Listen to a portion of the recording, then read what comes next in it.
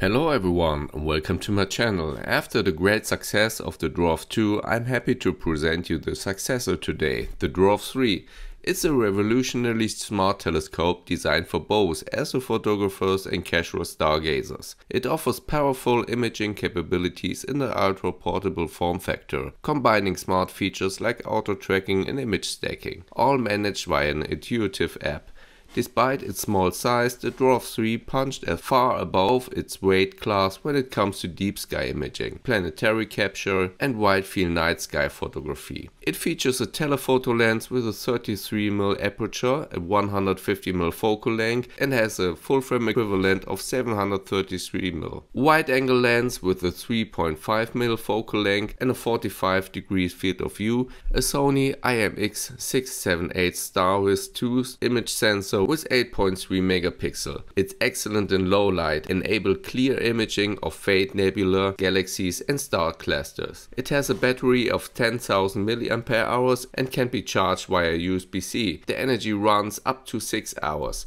It has a 128GB internal storage, an AI subject tracking, and unlike most compact smart scopes, the Dwarf 3 features a motorized EQ mode, allowing accurate tracking of celestial objects. This eliminates field rotation and allows long exposures without star trailing, essential for deep sky imaging. The Dwarf 3 has built-in filters designed specially for night sky use, including a narrowband filtering, hydrogen, alpha and oxygen 3, allowing imaging in light-polluting environments. It can record videos in 1080p 60fps on the telelens and 4K 30fps on the wide lens. It also supports video capture and burst mode, enable effective planetary imaging and time-lapse star field sequences. At only 1.3 kg, it's easy to take to dark sky locations, with no need for external mounts, laptops or cable. Setups takes only a few minutes, making it ideal for field use and astrophotography beginners. And one of the best part of this scope is the price. You can get the Dwarf 3 for around 450 euro. In this video we will take pictures of the sun. Before that I will do a quick unboxing. The second video will appear in a month or two, as I will be flying to La Palma with the Dwarf 3 to do a deep sky astrophotography test with this little telescope. As you probably know, La Palma is one of the darkest places in Europe and the conditions there will be perfect for astrophotography. So have fun with the unboxing and see you for the first test.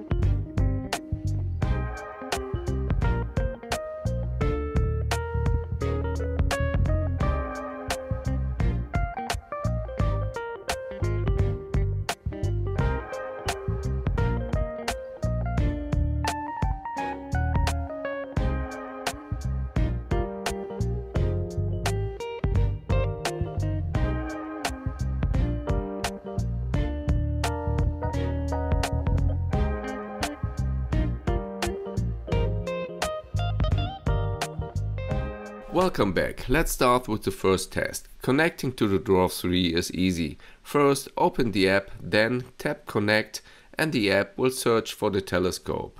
Then select the device and the app will connect to the Dwarf 3.